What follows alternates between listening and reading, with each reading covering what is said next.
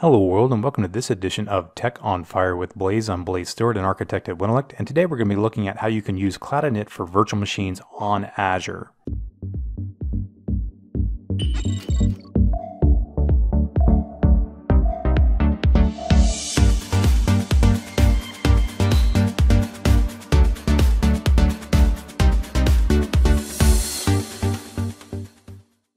Today we're going to be looking at Cloud-Init and how you can use Cloud-Init to customize your virtual machines on Azure. Now last time we looked at VM extensions. Now VM extensions are a way to customize virtual machines as well, and there are a number of VM extensions that are pre-built for Azure and you can customize those to your liking. Now Cloud-Init is similar to a VM extension in that you can customize your virtual machine. However, it is specific to Linux. Cloud-Init itself is an open standard, so it isn't restricted to Microsoft Azure. This is not a Microsoft-only technology. In fact, it is managed external to Microsoft, and Microsoft has adopted it because it is so widely supported outside of the Microsoft ecosystem. In fact, it's widely supported by most all clouds. You can use Cloud-Init on AWS, Google Compute, or on Azure, or you can use it on-premise as well. And what Cloud-Init is really attempting to do is provide a way to do configuration as code in addition to what you might have with infrastructure as code with something like ARM templates.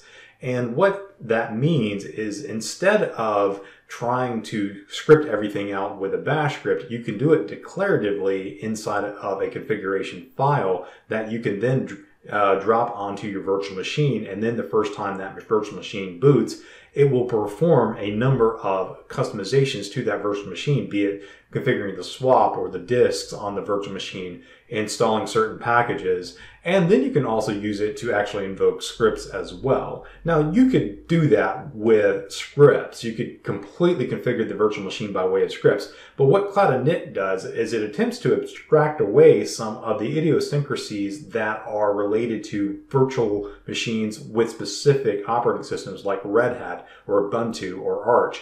And it attempts to give you a way to take a configuration file and apply it to just about any one of those various distros without having to have the specifics of that distro involved in the configuration.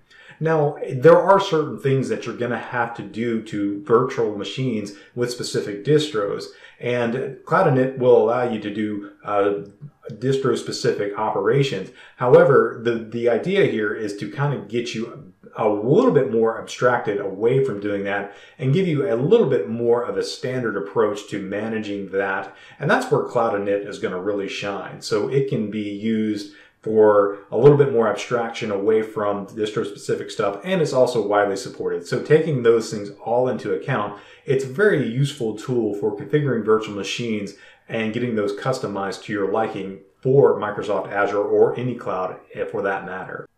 What we're looking at here is an example of a Cloud-Init script, and what this is just a YAML file that tells the Cloud-Init what to do. Now, if you're not familiar with what YAML is, it's basically a markup format that uses indentation to create blocks within the file. And YAML is supposed to be an alternative to something like XML or JSON because it doesn't have a lot of the more complex punctuations that XML or JSON has. It's supposed to be easier to read and so on. So it's gained a lot of popularity, especially in projects that are trying to do configuration as code or infrastructure as code, although you will still see a lot of XML and JSON formats out there as well. Cloud-Init starts with this directive up here. It's really not a directive, it's a comment, but it says cloud-config, and this is just a way of letting the user know that what they're looking at is indeed a Cloud-Init script, and most of them will start with that. Then what I have in the script are blocks that define various things. Now, it would be impossible for me to go through every permutation of the various things that a Cloud-Init script can do. It really has a number of packages or extensions that come with Cloud-Init, and that's basically what all of these blocks map onto. And so Packages here is a common one that is used, and it's basically telling Cloud-Init to install a list of packages. In this case, I'm only installing one, but if I wanted to install another one, I could just do a new line and put dash space and then the name of the package I want to install. Run command or run cmd is another common one.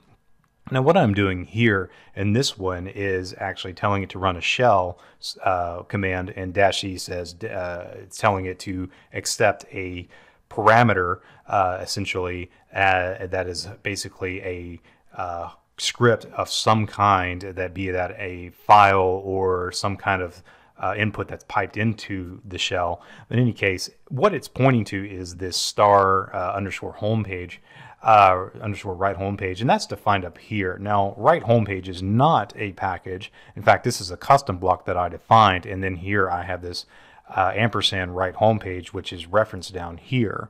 And then what this is doing is essentially taking this multi-line output, which is denoted by this pipe here, and then replacing right homepage with what's in this block here. So this is essentially just writing out a file, index.html, with some HTML code that says this is a demo Cloud-Init. And this is just basically showing you how you can use Cloud-Init to install Nginx and then write a home page for that instance of Nginx. So it's a very basic example, maybe a trivial example, but it does kind of illustrate what Cloud-Init can do, and you can customize this to the nth degree depending on your context. So let's go over to the portal and deploy this. I'm here in the Azure Portal now. I'm going to come up here to create resource, and then I'm going to select Ubuntu Server 18.04, or you can go through the compute here and then look for it in this list. So it's usually one of the first options you'll find because it's a very popular option on Microsoft Azure. And what I'm going to do is I'm going to assign it to a resource group that I've already created here, or you can create a new one. And I'm going to go ahead and fill in the details for my virtual machine. I'm going to call it Blaze.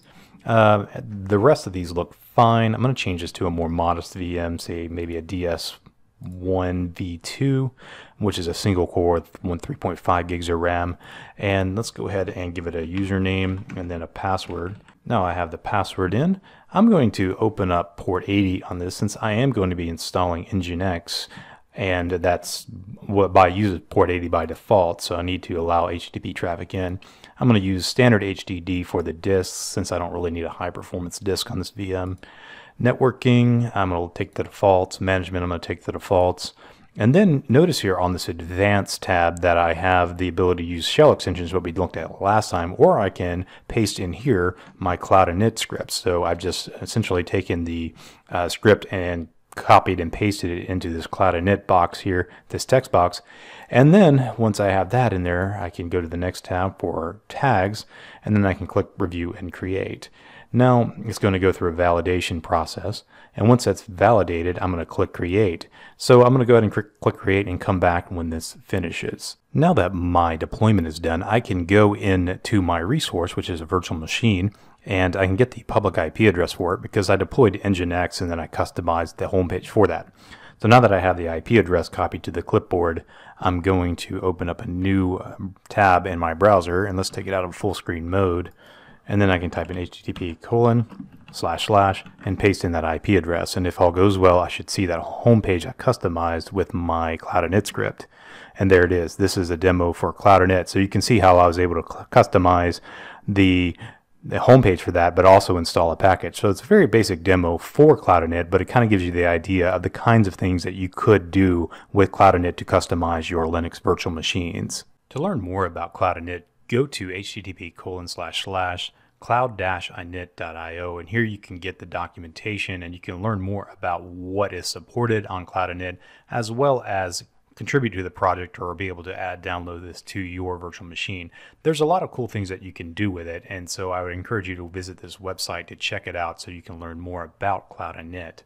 Today we looked at Cloud-Init running on Azure and then how you can use that to customize your Linux virtual machines. Next time we're going to look at one of the high availability technologies for virtual machines on Azure called VM scale sets.